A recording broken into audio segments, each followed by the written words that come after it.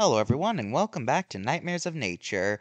I'm your host, Catherine Chipier, and today we're talking about the world's most famous nocturnal birds. That's right, the owl. Owls are birds in the strigiform family, recognizable thanks to their rounded appearance with big eyes, and a lot of them often have a weird heart-shaped mark on their face. Owls are a global species, except Antarctica, of course. They're also a very diverse group, and because of that, this will be one of those highlight videos. But for some base facts, most owls tend to be nocturnal. So as such, they've developed ways to hunt in total darkness. For one, they obviously have good night vision, which is why their eyes are so big. Secondly, they have very good hearing. And finally, thanks to specialized wing feathers, owls make no noise when they fly, allowing them to sneak up on nighttime animals that have also adapted good hearing. And while contrary to popular belief they can't turn their head 360, they can still turn their head all the way to their backs. So there's still that. Also, unlike other birds of prey, which only tend to eat the meat of their prey, owls usually eat everything, regardless of if they can ingest it or not. So, as such, after eating, owls will often vomit up a pellet full of bones, fur, claws, and other undigestibles. So, yeah, that's a thing. Well, now that we got basic owl stuff out of the way, let's look at some specific owls. First, let's start with probably the most famous owl, the great horned owl, Bubo virginianus.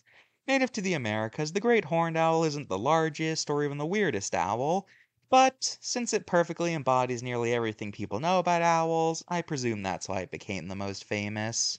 Anyway, great horns are well recognizable thanks to their ear tufts, which is thought to have some sort of camouflaging capabilities. So, yeah. In addition to the usual bird of prey diet like mice, rabbits, and frogs, the great horned owl also eats bats, and thanks to their poor sense of smell, they are the only animal who consistently eats skunks. So yeah, good job, Bubo. You gained fame because you're cool. Probably. Next, we have barn owls, the most widespread species of owl. These guys are quite recognizable thanks to their pure white faces and black beady eyes. Oh yeah, they also make a very loud screech that at night can sound like a banshee. In fact, it's actually thought. Actually, I'll be saving that for an upcoming video. So yeah, barn owls. Tyto alba. Then we got the chilly snowy owl, Bubo scandiacus. Native to the Arctic Circle, the snowy owl is famous for its pure white feathers covered in black specks. Unusually for owls, these birds are diurnal, meaning they're awake at day, and their main prey is the lemming. So yeah, snowy owls. That's about it. Finally, we got the burrowing owl, Athene cunacaleria, which lives in burrows, and they have long legs that are good at running. So, yeah, not much else to say there other than the fact that they usually live in deserts. Alright, let's look at some cards.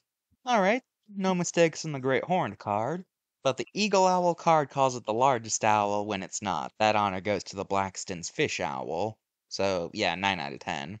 And I can't find anything wrong with the Screech Owl card. Owls and humans have a pretty mixed relationship, since owls are simultaneously respected but also scary animals at the same time. So let's look into both aspects. First off, respect. In most European and Asian cultures, owls were highly respected, being seen as symbols of luck, and more famously, symbols of wisdom, with most stories portraying owls as the smartest creatures in the forest. This association with intelligence likely stemmed from the fact that if you look at an owl perching on a branch, it does look like it's pondering about things. But in reality, owl intelligence is nothing really special. They're not really smarter than any other bird of prey, and if you want a bird with noteworthy intelligence, then you gotta look at corvids. As for the feared part, in a lot of Native American cultures, owls were seen as harbingers of death, with the Aztecs believing that owls lived in the underworld during the day. Nowadays, modern media has kind of split the difference, with owls sometimes showing up in order to create a spooky atmosphere, but more often than not, owls and creatures based on them are portrayed as very intelligent and wise. One notable exception to this, however, is the owl from Winnie the Pooh, who is kind of a parody of this trope, as he likes to claim himself as being very intelligent when it's pretty clear that most of the time he has no idea what he's talking about. So yeah, owls. That's about it. So yeah, next time we'll be doing something that's not Nightmares of Nature. I think the cycle resets next time, come to think of it, so, goodbye.